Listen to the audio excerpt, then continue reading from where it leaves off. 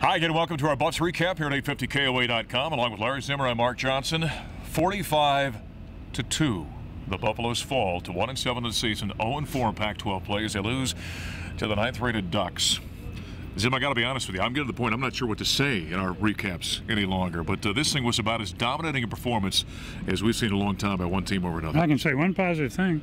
What's that? Buffaloes weren't shut out. They weren't. They got a safety. They got a safety. Because of a bonehead play by Cliff Harris, the return man, by the Oregon Ducks, who over the shoulder catch the 5 into the end zone, Terrell Smith with the safety tackle in the 3rd. But other than that, it was 45-0 until that safety. Yeah, talking to some of the guys down in the locker room and say it's so tough when you get behind. We want to run the football, and that's what our game plan says. Same thing that happened last week. Right. First 4 times Oregon had the ball, just like Washington. First 4 times, they go down and score, and suddenly you got to throw your game plan out the window. You've got to really take chances and try to score points, and this team just isn't good enough to do that. This injury issue the Buffaloes are having has become surreal at this point in time. Really has. It's no longer, and you and I talked about this in the postgame at 850K, it's no longer a freak rash of injuries. This is a team that's had some of those, but it's getting physically beaten at this point in time. And again tonight, 2 more of the top players go down for the Buffaloes. On the defensive side, safety Anthony Perkins, one of the captains, he goes down with an ankle injury. It looks like quarterback Tyler Hansen, senior, also one of the captains, goes down with a concussion. He may or may not be back next week at Arizona State. I did talk to Tyler outside, and Tyler said it looks like, he said, I'm fine, first of all. He said, of course he did. But I wasn't. He said, I admit that I was out of it for a while. Right. But he said, it's probably not going to be able to play next week. All right. That was Tyler saying that. He said, I'm not counting it out, but probably not. We got nothing official on him. However, Right. Chris Lewis on the sideline said as he's walking by him with the trainer going back to the locker room during the game, he turned to the trainer and said, where are we going? So that's not necessarily a good sign.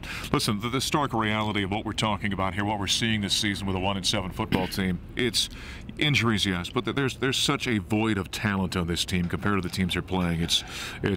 I'm not sure how you overcome that. Certainly this season, it's going to take a year or two. And it's a physical talent too. We've talked about that every week Colorado's looking at 300-pound, 325-pound in one case, 331 Right. at Oregon, and Colorado doesn't have that kind of size up front, either on offense or defense.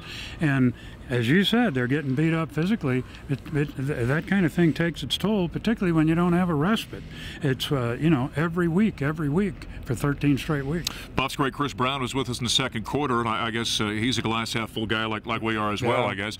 He said, well, maybe when you look at some of these young guys getting some playing time, at least there's some development maybe happening. And John Emery talked to us in the postgame about, okay, now let's evaluate and see which guys are going to show the greatest heart and greatest character down the stretch. And I think that's what he's got to do. You put the guys out there who want to be out there.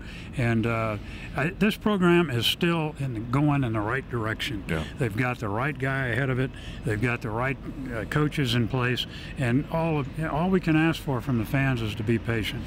And it's not going to be easy next week. They're on the road down in Tempe against the Sun Devils of Arizona State, a top 25 team. It's a 4:30 Mountain Time kickoff. Zim and I will hit the air at 2:35. The Buffalo Stampede Network affiliates pick up at 3:05. And then it's the Buffs and the Sun Devils down in the desert. Tough one, though, today. Homecoming 2011 goes 45-2 in favor of the 9th-rated Ducks. For Larry Zimmer and Mark Johnson, thanks for joining us on our Buffs recap here on 850KOA.com.